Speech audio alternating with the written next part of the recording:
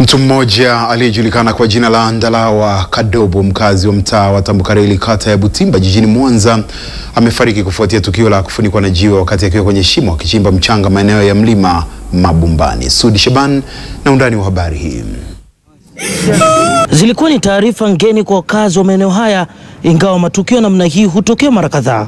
Tukio la kufunikwa na jiwe Ndalawa Kadobo zinawatafakarisha wengi walioshuhudia na kujihuriza marehemu alijiamini vipi kuingia ndani ya shimo pasina angalizo lolote.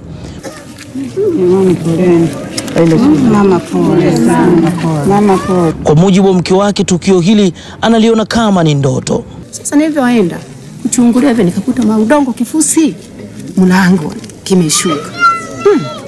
Nikasema humu kuna mtu kweli, nikamuita.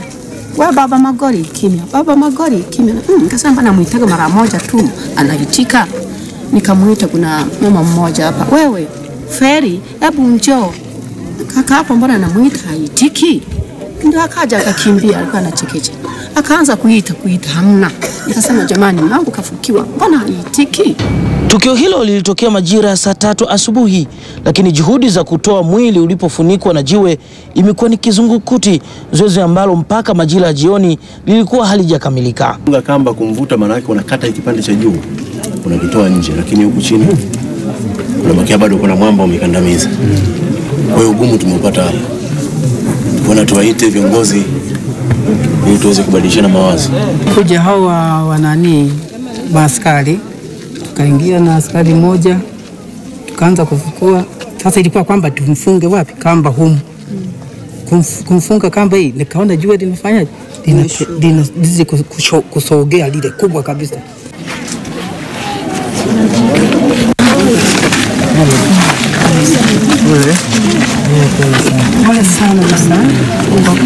Jeshi la zimamoto pamoja na vikosi vingine na vyombo vya dola, tukiwepo wote, tutaendelea kushirikiana kuhakikisha tunatumia ujuzi, utaalamu wowote kuhakikisha tunamtoa mwenzetu huko aliko naswa na mwamba. Bofya kitufe cha subscribe kisha gusa alama ya kengele kupata taarifa za Star TV muda wote, wakati wowote.